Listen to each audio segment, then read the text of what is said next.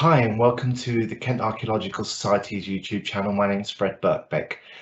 The Kent Archaeological Society is a charity based in the UK, and we are dedicated to the promotion and education of archaeology and history of the fabulous English county of Kent. Now we have a number of videos on our YouTube channel covering all sorts of diverse topics by either our charity trustees or by invited guests, and you should check them out.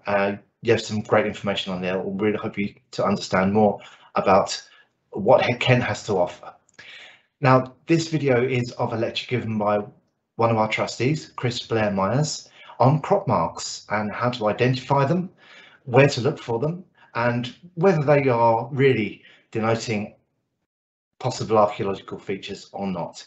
And Chris is very well qualified to deliver this. Chris has worked for the Department for International Development all over the world on digital mapping and photographic interpretation for environs projects. He's also worked for Kent County Council on the environs team, and he has lent his fantastic expertise in aerial photographic interpretation to the archaeology sector, advising the historic environment team on potential archaeology in the landscape in certain parts of Kent.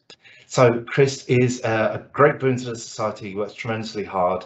He's also responsible for digitising a lot of the grey literature from archaeology units in the county, a lot of which you can find on our website. So if you want to support the work that Kent Archaeological Society do, please visit our website. The website address is below, and join.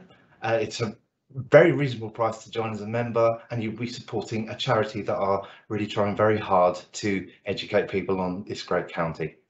So I'll leave you with Chris's video. Just one minor point of interest is that the video is pre-recorded, so the cursor isn't exactly on the features that Chris is describing throughout the video.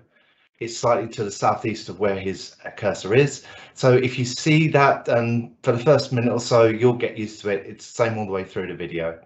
And also I want to give a special mention to Dr. Lacey Wallace of the University of Lincoln, who gave us permission to use some of the images from Bourne Park of the fantastic geophysical survey techniques that we use there and the results that came through, and that pretty much ground truthed what Chris had interpreted. So please enjoy the presentation and support the KAS as best you can. At the end, there'll be a short question and answer session between me and Chris discussing his presentation. So please enjoy it. Good evening. Today, or this evening, I'm going to talk about crop marks. So what exactly are they? They are actually the visible effects of vegetation responding to differences in available moisture and nutrients, which is a bit of a mouthful, so we'll stick with crop marks. I have selected a number of aerial photographs clipped from Google Earth Pro to illustrate these responses, and in some small way look at distinguishing between those that may have a response to archaeological features and those that have an altogether different cause. All bar one of the images are from Kent. First up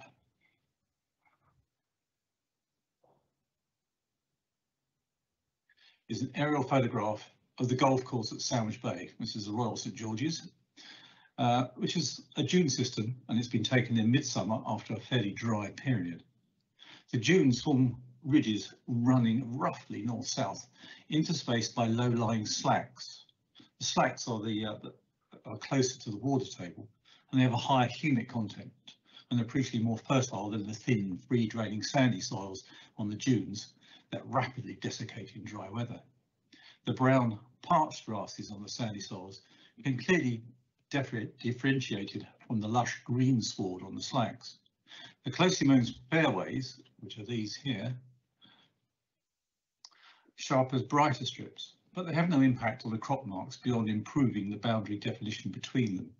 Similar effects can be the result of subsurface archaeological features that create variations in soil depth, causing vegetation over these features to show differential growth or ripening at a different rate to the surrounding vegetation.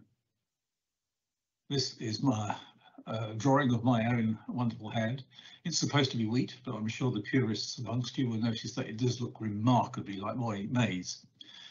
But what I have here is supposedly, say, a chalk geology with a fairly shallow soil over the top.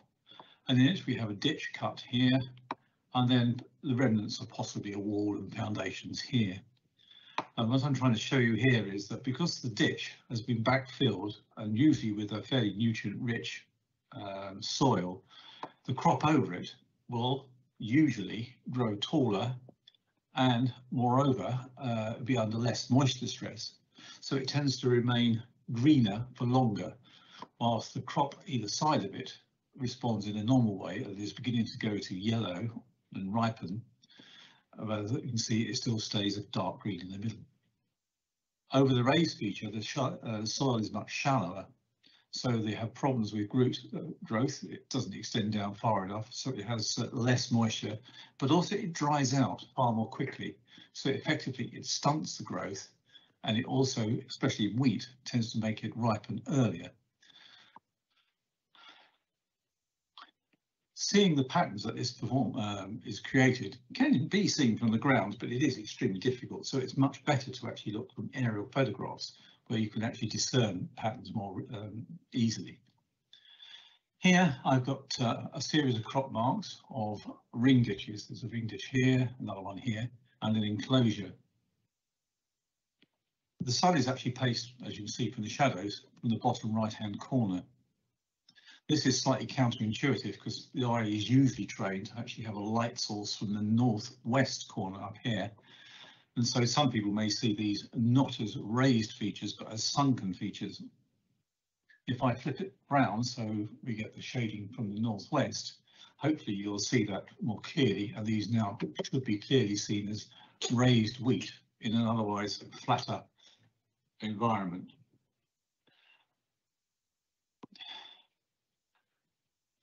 This is a crop mark of a double-ditched enclosure with a causeways entrance with other non-contemporaneous boundaries running around it. Well, these ways we're not sure, but the fact is that this is in ripening wheat, but not fully ripe wheat. And so you can see over the deeper ditches, the moisture has been retained, and it's remained green longer. So it's a similar effect to the last slide, but this is to do with the maturity of the crop rather than just it growing taller. With modern agriculture and, if you like, with the amount of fertilizer and how it's spread, it's quite unusual to see a crop growth differentiation, but you will still get to see this ripening effect. In fact, the soils associated with the big broad ditch here can actually still be seen as a soil mark running approximately there. So even though there's no crop, you can still see it as a mark.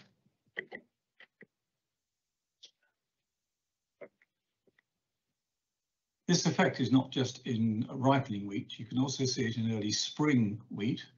And the next one.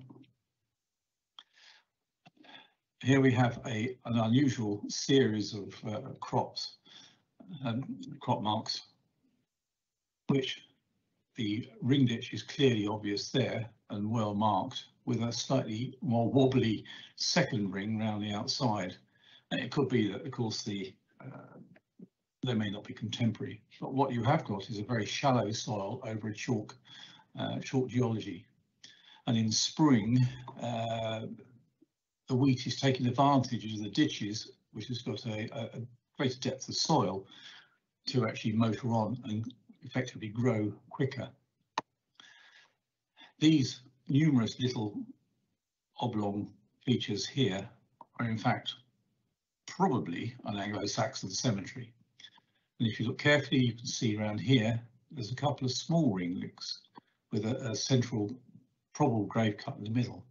These are probably Anglo-Saxon barrows. Elsewhere, where the plough has actually reduced the soil to a point where it's actually removed the barrows, you'll just see them as a very faint halo around the grave cut. The other feature here, which looks like a feature, but in fact it's a result of agricultural practices, because here we have a pylon in the middle, and where the machinery tries to duck around it, you create these artificial square-like shapes and forms, which can be very misleading if you don't notice that there's a pylon in the middle of it. Elsewhere we have other ditches, but you can't really be sure what they are. Negative crop marks or parch marks are usually where the, if you like, the soil is of inadequate depth, and so you get moisture stressing, in this case in grass. And here you can see the rectangular form appearing of what is actually a Roman structure just near Y, next to the River Stour. I've actually contrast stretched this to try and bring out that shape and form. What is less certain is whether or not this is actually caused by the actual foundations themselves, since this feature was actually dug in the 60s. And so what we may actually be looking at is backfill of the excavation trenches. So there's some uncertainty about whether we're actually looking at the archaeology or the result of archaeological interventions. It's rarely this obvious. So if I go to another example, this is actually in Fairlawn Park in Plaxtal, and you would have to be extremely well, good eyesight to spot that in the middle of it. There is in fact a Roman building. It is barely discernible around about here.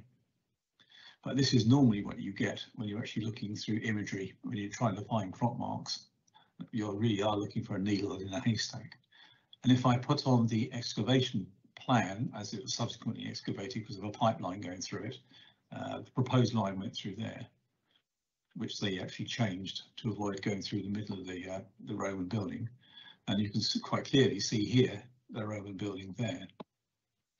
If I then move on, what I can do is if I zoom in and actually do another contrast stretch on this, you can now see a little more clearly that is where the building is. And this is the new alignment that they made for the pipeway to avoid going through it. Negative crop marks in crops are actually quite rare. The 2013 image on the left shows three small circular features where the crop is stunted and pale. There's one, two, and there's a third one here. This isn't immediately obvious what we're looking at here. In fact, you can also see that there's a very pale line coming around here. So all those who have interest in the 20th century wartime defence systems will maybe recognise that. And if I go to the 1946 image, you'll immediately recognise it, as it's a heavy anti-aircraft battery. And what we're looking at is the gun platforms. Well, at least three of them are visible. The fourth isn't really to be seen. So there are several factors that can influence the creation of crop marks. If the key element in variation is the soil moisture, the weather can be critical. And periods of drought, particularly in late spring and early summer, when vegetative growth is peaking, can produce particularly good conditions for crop marks. Winter droughts may have very little discernible effects as the vegetation is dormant, and late summer droughts can have little visible impact on ripening crops or grasslands that are already parched and brown. In drought conditions, the speed with which a crop mark develops is very dependent on the nature of the soil. Soil consisting of coarse particles, sands, releases water steadily to sustain plant growth, but can be exhausted abruptly. Crop marks on these soils can develop in a matter of days. Soils consisting of fine particles, clay, retain water, releasing the moisture to plants at a decreasing rate as they dry. The reduction in plant growth takes place over a far longer period, and it may take several weeks for crop marks to develop, if at all. In both instances, a fresh fall of rain would restart the whole process. And even if weather conditions are favourable, there are a number of other factors that militate against the appearance of crop marks. Soil creep may reduce soil depth on the interviews, and colluvium accreting in valley bottoms to a point where subsurface archaeological features are too deeply buried to affect the vegetation. Soil loss on the interviews, exacerbated by frequent ploughing, may reduce or completely remove all but the most substantial archaeological features. On subsequent crop mark mapping, this can give the entire misleading impression that archaeological features are concentrated on the gently sloping flanks of valleys. Here is an example taken from Thanet. The dry valley, which is the dark green black, is actually only 1 metre lower than the surrounding land, but the difference in soil depth is sufficient to affect the crop growth obscuring a section of the World War II, I think, slit trench that runs across it. It would be there. So surface geology is an important factor, where the composition of a ditch fill is very similar to the surface geology, as is often the case for clays or wetland soils. There is insufficient contrast between the ditch and the natural to create a differential effect on the vegetation, except under the most extreme drought conditions. For example, there are very few crop marks recorded in the Kent Wealden clays. An excellent example would be the extensive Romano-British settlement at Westhall Farm, Ashford. The site was revealed by a geophysical survey conducted prior to construction of a large housing development. But although it's very extensive and complex, it had not produced a single significant crop mark in 10 different sets of aerial photography flown between 1946 and 2013. The type of vegetation cover can also be significant. Natural grasslands are habitats that are composed of remarkably rich and complex mix of grasses and forbs adapted to site conditions. For example, chalk grassland communities are particularly suited to hot, dry sites and unlikely to produce parch marks even under drought conditions. So the complexity of the species mix enables a community to accommodate seasonal fluctuations in weather. What may be detrimental to one part of the community may cause the other to thrive, so there's no overall discernible difference in the vegetation when reviewed from a distance. Improved grasslands respond somewhat differently, as they are species poor and they lack the adaptability of natural grasslands. Indeed, some grasslands are ploughed and sowed with a very limited variety of grasses and clovers and respond more like a cereal crop. They are often mown for hay or silage, and the short sward should add clarity to crop marks. Although they can reappear when the cut grass recovers, free draining soils and alluvium, sands and chalk can provide very marked contrast to ditch fills, and under ideal conditions produce crop marks with remarkable clarity. Parch marks in these soils can be very fleeting if they appear at all, as the soils desiccate rapidly. These soils cover much of northern and eastern Kent, and for this reason the overwhelming majority of crop marks recorded near Kent are ditches found on these formations. Pasture or amenity grassland where the sward is maintained in short grass can be more rewarding. Crop marks in lawn are usually produced by parching. Negative marks appear first as the grass browns over buried walls and pavements. But as the drought continues, the grass browns over the remaining shallower soils, leaving ditches as the greener positive crop marks. This is the Roman structural complex at Bourne Park in Kent, appearing as parch marks, which you can just see here at the edge. This was flown in 1990, and it revealed right in that northern corner next to the cricket pavilion, the outlines you can see there. This is on the alluvial floodplain of the seasonal Nailbourne stream, and it has been grazed on mown parkland since at least the mid-1800s. In fact, this is a very well-known cricket pitch for those who have an interest in the game. It's been in existence since at least 1760, when the first county class cricket matches were actually played on that ground. So it has had no agricultural interference. When we look at a slightly later edition, this is in 2003, which was a drier year, but the aerial photograph was taken later. So already up here, where you saw the earlier marks, they've almost faded to nothingness because all the grass around it has already started to brown. But here you can now see what looks like a little T-shaped annex appearing. So this confirms that what we have is definitely some kind of structural complex of some kind. Fortunately, this site has also been surveyed both by magnetometry and resistivity, and in fact by ground penetrating radar. So what I'll do is I'll show you some of the results from that, so you can see what effectively you can see as an aerial photographic crop mark, and what you see when you actually do say this is magnetometry. There's the T-shaped annex again, but to our surprise, when we did it, we suddenly found there's a whole range of buildings popping up over here on the right-hand side.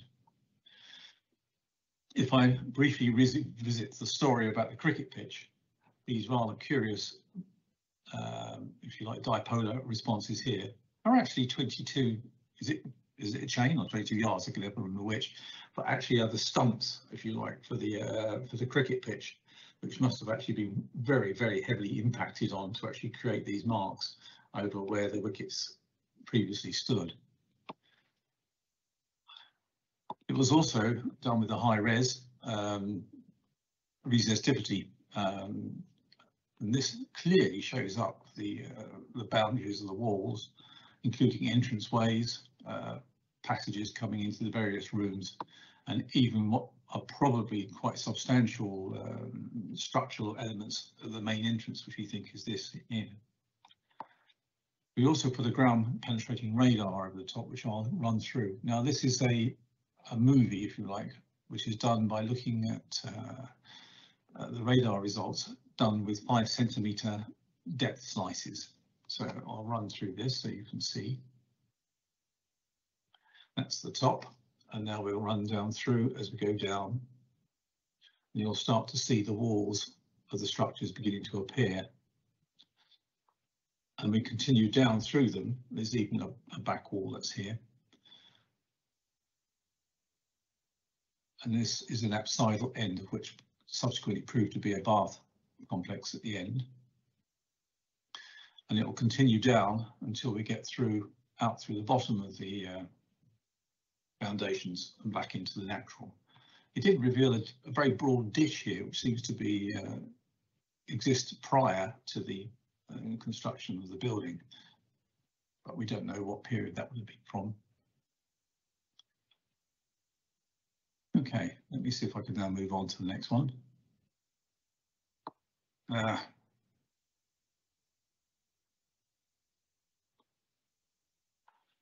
Okay, so crops are monocultures with very little genetic variability and developed to respond to uniformity to weather and soil conditions. This uniformity of response is very useful, as all the crop above the archaeological feature will behave in a similar way, creating very clear crop marks. But not all crops have the same degree of sensitivity. Large crops like shrub or fruit orchards have deep and widely spreading root systems that reduce their sensitivity to localized variations in soil moisture. They still occur, particularly where the subsurface feature is broad and forms an impenetrable layer and is near the surface.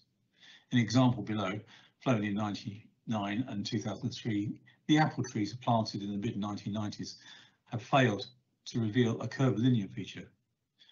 There's no certainty about what we're looking at here, but we suspect it may actually be the edge of an old limestone quarry. With a notable exception of maize, cereals can generate excellent crop marks. Their limited root depth and spread are sensitive to localized variations in soil moisture, and the close planting of the crop gives good definition, revealing small features in high resolution aerial photography. This is a field of spring wheat.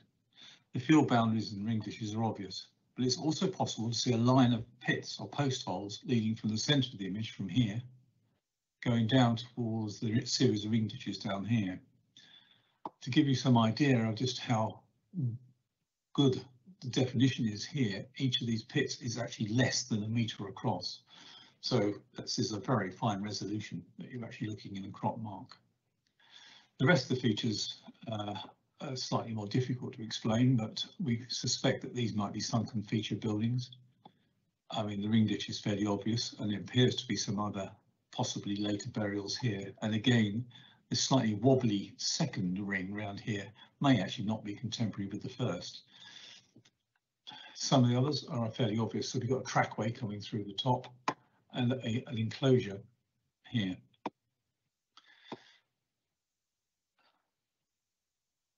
Not all crop marks are archaeology. Although the aerial photograph for the sandwich dunes illustrates vegetative responses to differences in soil moisture that are natural in some instances, it can look remarkably like archaeological features. In North Kent, the thanate beds are formed of layers of clayey sands and calcareous sandstones in thin beds, and where laid horizontally and eroded, the small variation in soils can create patterns that look like archaeology. In this photograph, The resulting pattern looks remarkably similar to the banks and ditches of a small Iron Age port. In fact, it's not, it is rather small. Although saying that, there is a small circular feature on the top here, which may prove to be a ring ditch. Equally, periglacial action on clays and sands can produce distinctive geological patterns. And this includes the polygonal ice wedges commonly found on the London clays in North Kent. They are strikingly similar to prehistoric field boundary ditches, as can be seen on the image from the Hoo Peninsula. Note the two faint ring ditches here and here, adjacent to the ground, and the ice wedge polygons do pass through them. It is quite hard when you've got this sort of patterning to actually work out what is archaeology and what actually is a geological feature. In the corner down here, we have further what I think is archaeology, with a field boundary ditch running here and here, but in here possibly it could be ridge and furrow. You can see these very closely spaced curving lines here. It is very hard to be certain on those, but trying to unpick archaeology from this can be quite challenging. For comparison, I'm looking at here an image of the Medway floodplain east of Tunbridge. Here we can see it's a similar pattern, but in this case you're looking at a network of paleo channels and former drainage ditches filled in by agricultural conversion from pasture to arable post 1946. This form and shape clearly shouts at you that you're looking at an old river bed, and there are others flitting around here. Most of the others are the drainage ditches associated with, in this case, probably fairly modern boundaries, but some of them may not be. They actually may be older. It becomes a little more obvious when you look at the 1946 images, and where you can still see that some of those stream beds are still a visible feature actually in the landscape.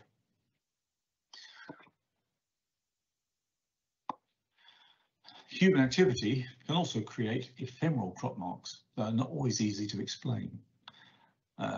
This particular one was pointed out to me from someone in the Darren Valley, which when I first saw it had been completely baffled. It does look strikingly similar to Ostia Antica, with this arrangement of kind of seaming paths and little sectioned maybe buildings, and then these kind of almost like an arena, hippodrome, whatever. But with a bit of research, it turns out that this field is actually used for the Kent Heavy Horse Show every year. And so what I'm looking at, in fact, is the arena for the show with the entrance to it there, and then a side arena, and then a number of probably fairground, showground walkways, and possibly even a merry-go-round. These marks would have been very ephemeral, and it was just pure kismet, if you like, that it happened to be photographed at this time, because with the first set of rain, these had all vanished. Equally confusing and giving you problems are old playing fields. Circular features can be found in old sports fields where repetitive white lining of football pitches around central circles can compress the soil, leaving parch marks in dry years long after the field has changed use. In this instance, it's quite helpful, in fact, we still have a running track around here, which tells me, in fact, I'm looking at a sports field. But some of these otherwise have been very hard to explain. But what we're looking at is the boundaries of various, well, you can see what may be a half circle for a football pitch here. Although this is actually from the girls' school at Benenden, so I got slightly confused by one of them, which turned out to be a lacrosse pitch, which I have to say I'm completely unfamiliar with.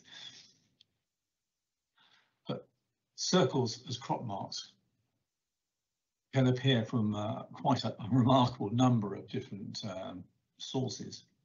This one, which looks wonderfully like a parch mark, but in fact it's associated with equestrian training. So novices would normally be trained to ride with a riding master in the centre, with a horse on a lunge or a rope or fixed to the bridle of the horse, and then they would trot and canter around in a circle, being managed, if you like. And so 1.5 tons of horse running around in a circle for extended periods of time can actually compact the soil quite remarkably. The clue here in some ways is, well, there's a jumping post there, but we've got another lunge training ring here, and you can see that the horse pastures are coming up in here, all this paddocking. So we know that there's something equine going on in here. And so that would explain almost certainly what that is. It's certainly not archaeology as we would know it. Elsewhere, again, looking, following on from the horsey factor, this is actually up in Gillingham on the Great Lines. And what happens here is that horses are grazed by putting a central stake, and then the horses actually chained to the stake, so it actually browses into a circle.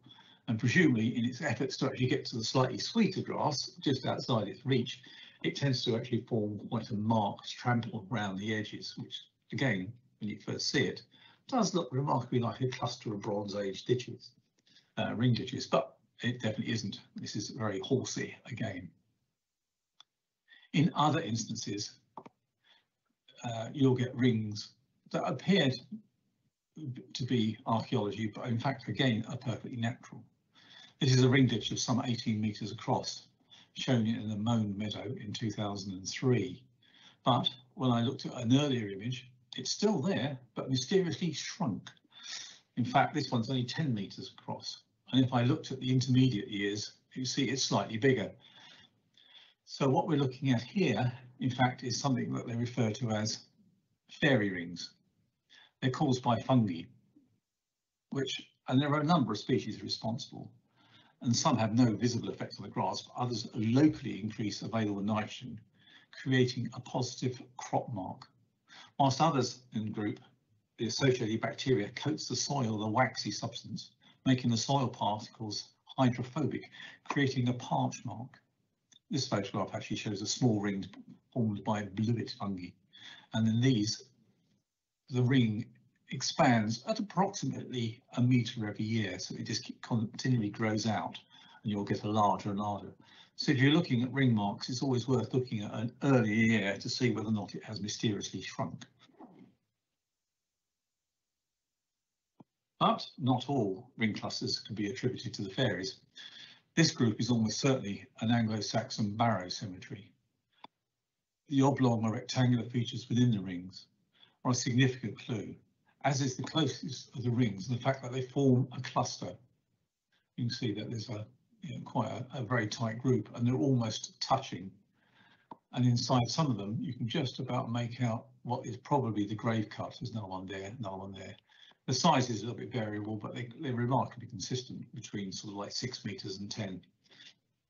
Again, there's another ditch down here which is substantially larger, and it seems to be a curious factor of Anglo-Saxon cemeteries that there's often an association with a much older prehistoric burial mound of some kind, and this seems to be the case here.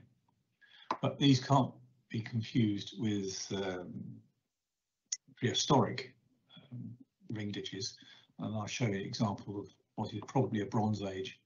And again, you can see that they're far more spread. It's very rare that they touch.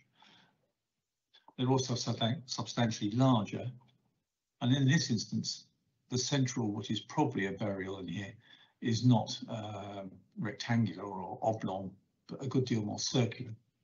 You can also see that there are probably later interments around the edge of the ring, here, here, and here, and there, which is again not quite a common practice, I believe, with certainly with Bronze Age barrows.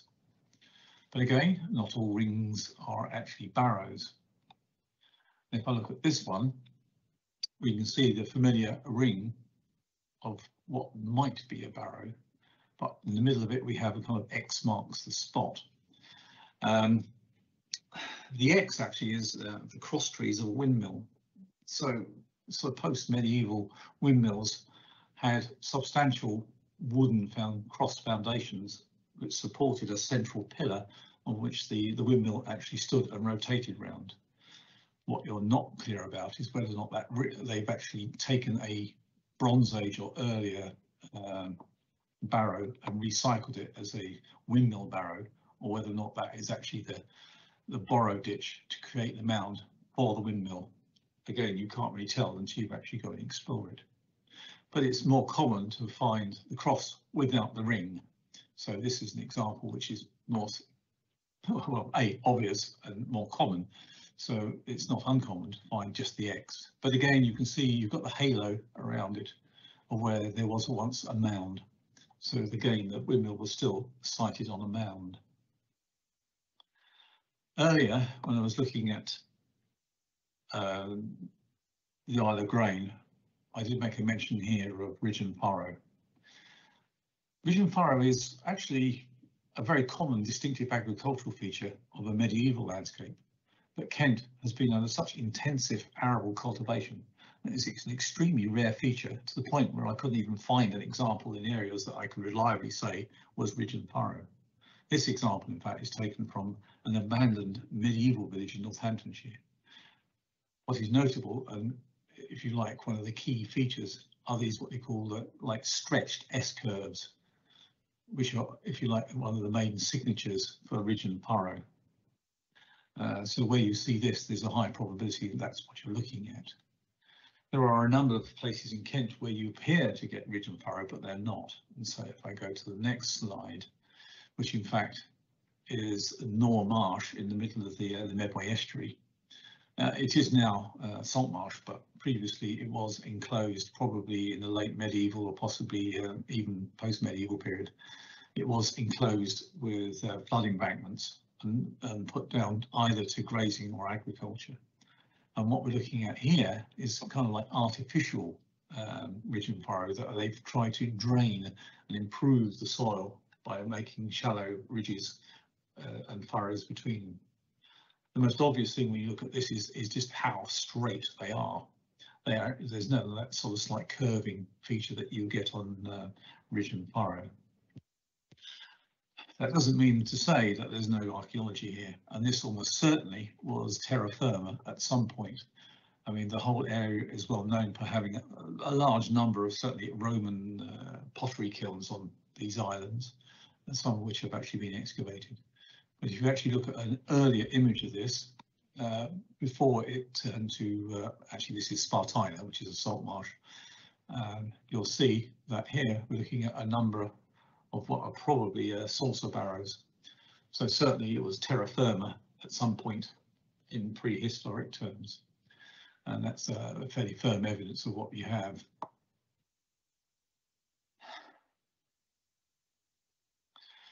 So this, if you like, are the drainage channels, but they were probably discontinued somewhere around about 1800. So instead of doing kind of artificial ridge and furrow, they started to build effectively a different sort of drainage using ceramic piping.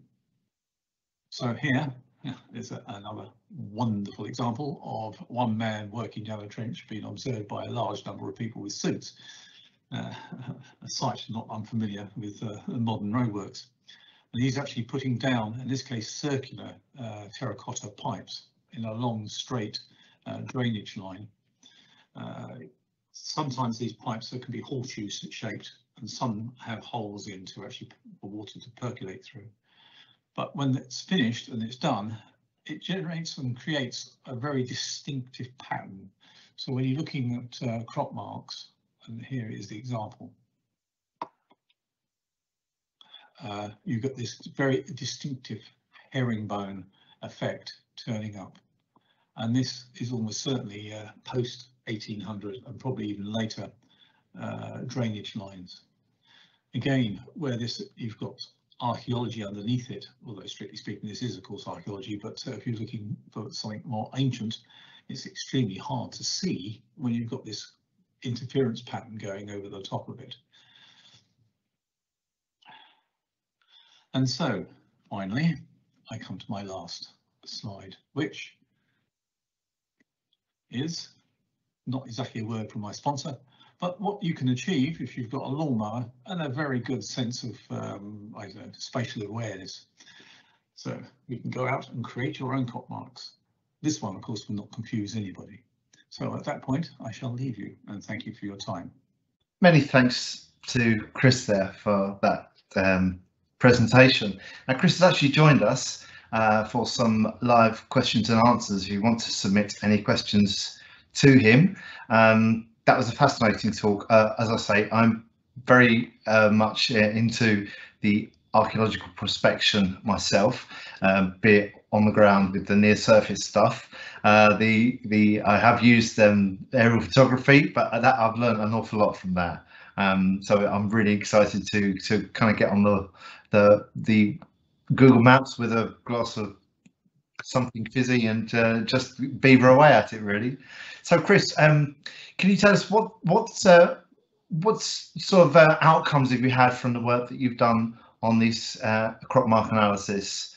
Can you think of anything particularly? Oh, not really. There's only in the sense that we turn up an awful lot of very new sites. I haven't exactly been keeping tabs on them. I think, as an example, I think the first Cropmark mapping was done in about, was it 1968, I think, by the Royal Commission. And an analysis of that turned up in a suggestion that there are about 800 ring dishes in Kent. At the moment, I'm at around about 4,300. So there, I think, is a slight undercount in previous attempts. Other than that, I think we do quite surprisingly. I mean, the villa, I think, at Bourne Park is well known, but we have now identified at least another 4 that were not previously recorded, and we have turned up quite a few potential Saxon cemeteries that weren't previously recorded. No really huge ones, and I'd say enclosures by the dozen. I mean, that there's quite a lot of material that hasn't been known before. Most of it I actually I send on to the to be included on the HER. Yeah, so rather than just sit here and say ooh, yeah, I actually send it forward to the officer so it gets properly recorded. I know that you and I have had conversations about these before, particularly with regard to the villa sites or potential villa sites on the main rivers in Kent. And I know that's something that Lacey Wallace was looking at, particularly on the Stour, and you've had a lot of success for looking for things on Medway and on the Darren. What kind of patterns have you noticed from those? I think the one that I wasn't expecting, I mean, everybody knows perfectly well the number of Roman villas, particularly on the North Kent coast, that may be associated with some of the inlets and the close proximity to Watling Street. What I was a little more surprised to find that there was another string of them that run along the foot of the Downs. So all the way from Ashford, there's probably one almost every 1.5 k right along the spring line, going right away through to Maidstone and onwards through Snodland and then up to Trossley. We think there's another one at Burling and so on, and then and they come right the way around through to the Sussex border. So that I wasn't entirely expecting.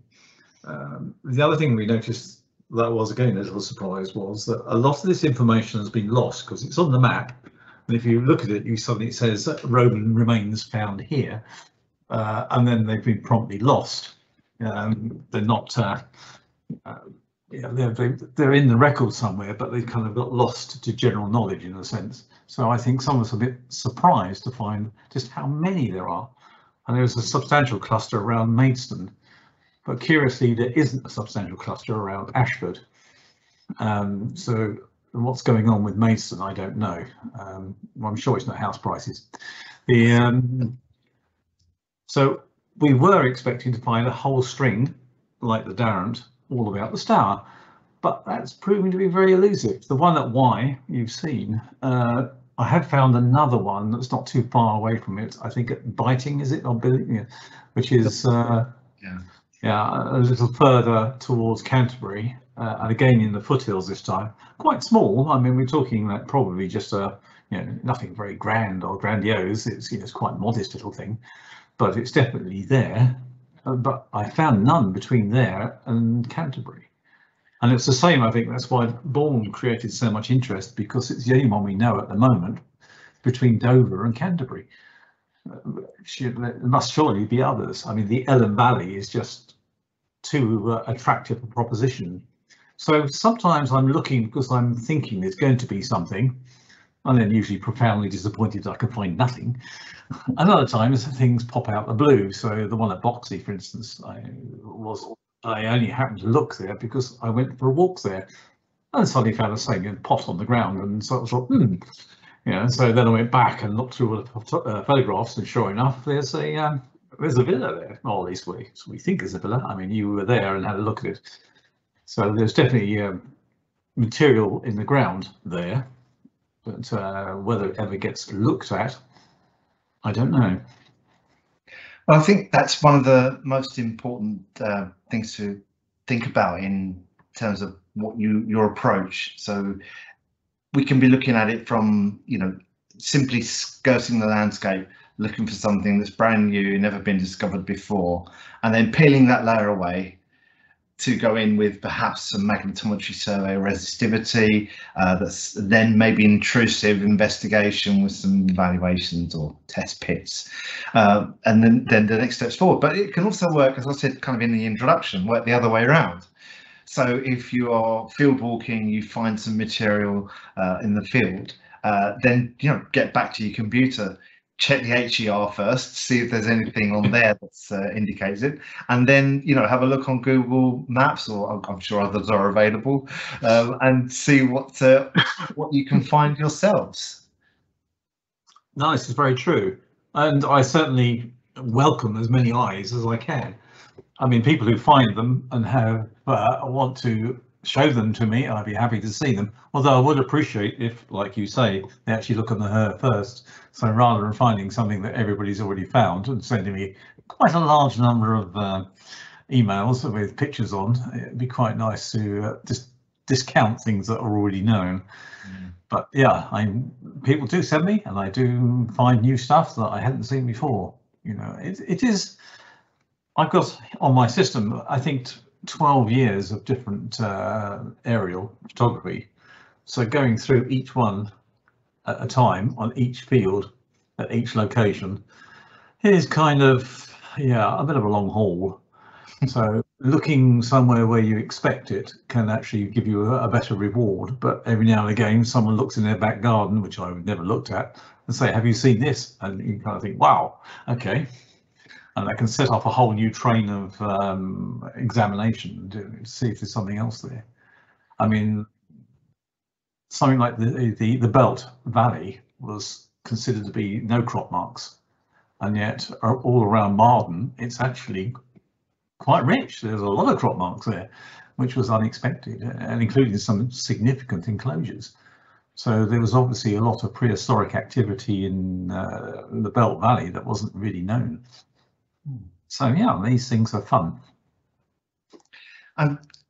You've been doing it for a long time now. The developments in technology, not just in terms of just being able to see these satellite photographs in being public access now.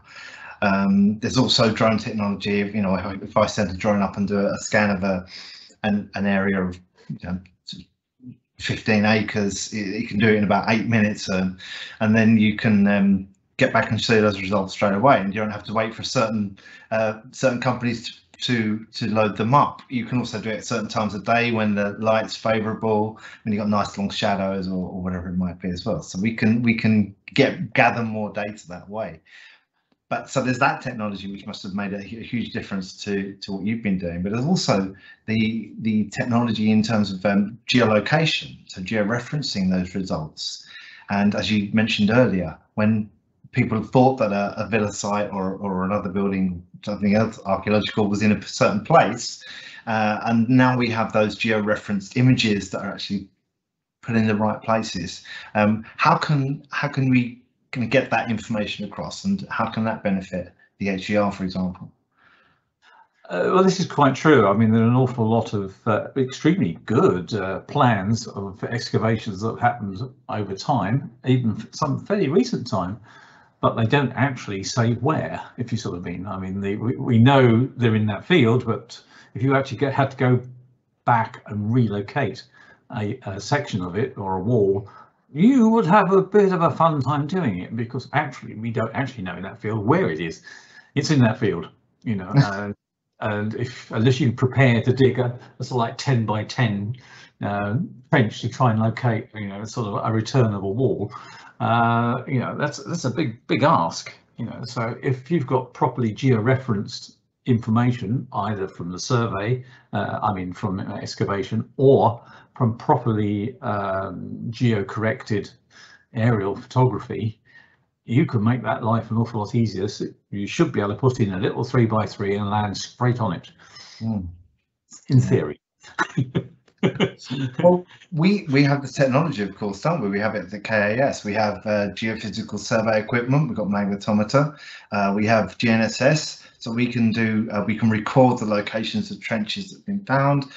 If there are crop marks or any expectancy or suspicion that there's an archaeological feature in the landscape, there are ways and means that we at the KAS we can help our members and our affiliates to investigate those further.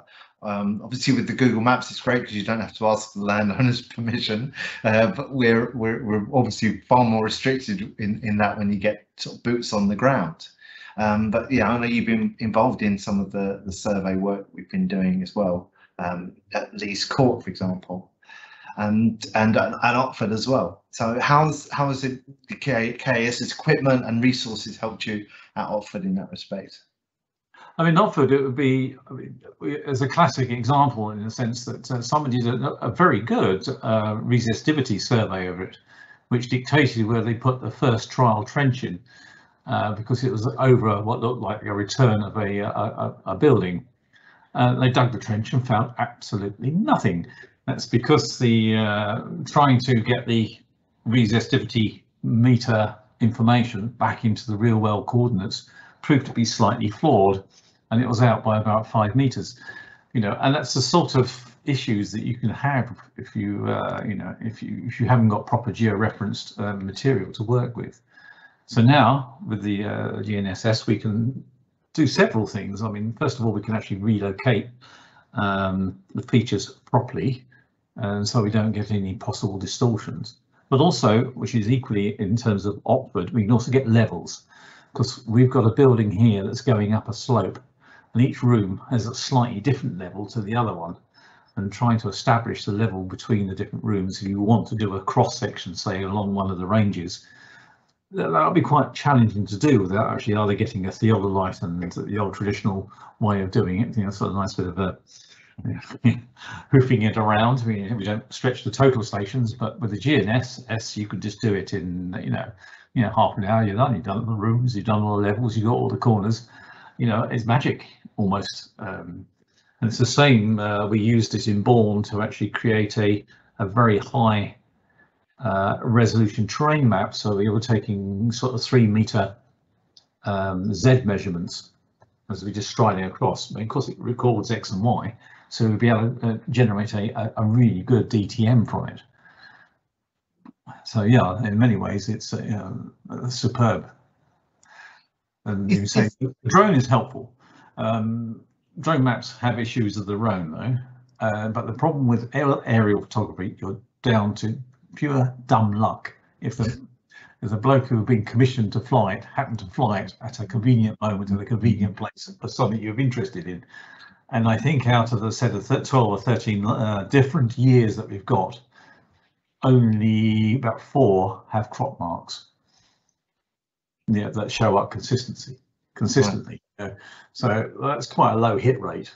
You know, so and some of them actually show crop marks where they didn't appear in others, but most of them are just repetitive. You know, you always see the same ones.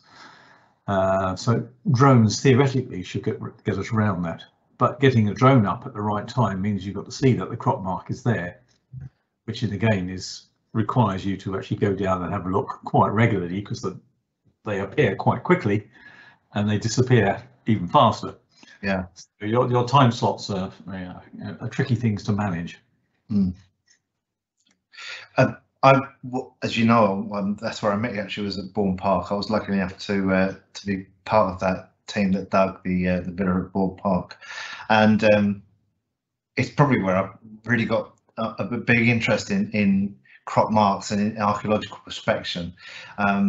And it's some amazing results that Lacey got. Those different techniques, the GPR and the resistivity, and it must have been really satisfying for you, having seen these from the air and then getting them ground truthed in that way.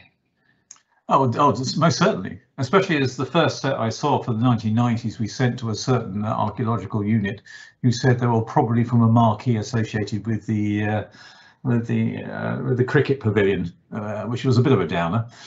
But fortunately, 4 years on, we suddenly discovered, of course, that there's something else there. So that was quite nice to actually find something rather than just be crop marks of a marquee. So breaking down perceptions as well. This is probably the same sort of people that say that geophysical survey doesn't work in Kent, apparently. Really? Apparently not. Those beliefs are still held. Well, there are certain soil conditions that make it easier, shall we say, and there are certain soil conditions that make it a bit of a challenge. I mean, we have looked ourselves, because we looked at I can see the crop mark at Boxley, the shape of the building, but we went over it with a mag and saw nothing. Absolutely, yeah.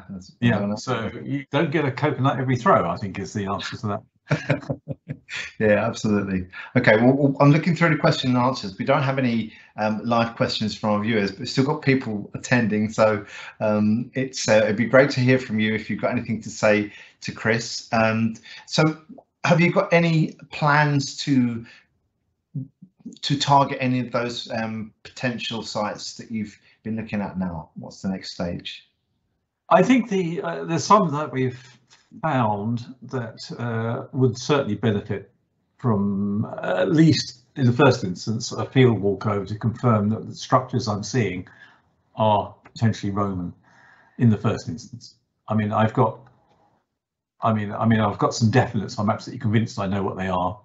I've got some that I'm not sure what that is. It could be, and those I think particularly be worth visiting if we get an opportunity. Well, and not just, I mean, Roman ones are fine because they actually tend to be a little bit more obvious. If you've got a very nice enclosure, the snag is you can see it's an enclosure, but even if you actually went and put geophys over it, it wouldn't necessarily tell you much more than you got an enclosure. So there's some things that you, at the end of the day, the only way you're going to get any answers of it is actually get the spade out and make a hole. Yep, you've got to do it the old-fashioned way. Well, there are plenty of people waiting on the sidelines after the year and a half that we've had, with their buckets and their kneelers and their spades ready to get stuck in. Absolutely, that includes me. Well, I think we might be planning to do some survey in Lees Court this year. It's all, everything's a little bit unsure at the moment, but hopefully we'll have some low-level sort of investigations there. Anything there that's taken your fancy without being too specific? Well, I think 22 Corners Field, I'm fairly sure, has an enclosure in it that doesn't look like a ring ditch and doesn't look like the other feature that we've got opposite Stringman's. He says, putting it delicately. But so that one I think will be very interesting. But the problem with prehistoric is that on the ground it doesn't actually necessarily show you much. So the chances of actually just kicking the sod and turning up a chunk of a Bronze Age pot is pretty slim. Well, that's kind of, to some of us, that's the allure of the prehistoric archaeology. It's the ephemeral nature of it and the unknown, going into the unknown. Yeah, there's no other solution other than you say to get your trowel out. And then you find, of course, it's not Bronze Age, but Neolithic. Well, that'll do for me. I can only say that. Okay. Well, thanks ever so much for giving up your time, Chris. It's immensely useful. And as I said in a couple of posts that I put out about this, it's really for everybody. You know, anyone who's got an internet connection can go on to look at these satellite images. And I know that there's a lot of people that spend a lot of spare time going over these images and just thinking, you know, is it worth writing a letter to the landowner? Maybe they'll let me have a walk over and see if I can find anything, maybe more, who knows. But it's as I say, it's extremely useful to us to understand more about how this works, why these crop marks are there and what they mean. So if there's anything that anyone's got that they want to send you, how would they go about doing so? They should be able to get my email address, I think, for the KAS. I think I'm up there somewhere. Yeah. Okay. It is there, isn't it? I mean, I'm saying yeah. it. On the yeah, you're on there with your biography. Okay. Well, again, thanks ever so much, and thanks to everyone who's watched this video and watched this presentation. It means a lot to us to get your support. And as I said, there are plenty more coming. We will be getting some more talkers. We've got one from Rochester Cathedral and a couple of other guest speakers as well. But if anybody out there wants to talk about their special subject and take questions from our audience, then please get in touch. You can email me, Fred Birkbeck, at communications@kentarchaeology.org.uk. And I'll be very happy to hear from anybody who's got any suggestions about that. There will hopefully be some volunteering opportunities in the field, but there are certainly volunteer opportunities available to help with some of the functionality and the running and the documents. Chris is very, very heavily involved in our website development in terms of loading site reports and other really important archaeological information onto our website. We've been building up this database that you can search geographically for reports or studies that have been done in particular areas. So we're going to be hopefully hard launching that sometime in the year, but we need people who are interested in digitization and helping out with things like that as well. So please don't be shy, get in touch with us. It will be rewarding, help us get all this fantastic information about the archaeology and history of Kent out to the public, and it will also be something that you will maybe learn some new skills from as well. So please keep in touch and keep in tune with our Facebook page and the videos as they get loaded up as well. Thanks ever so much for taking part and for joining us, and we'll see you next time.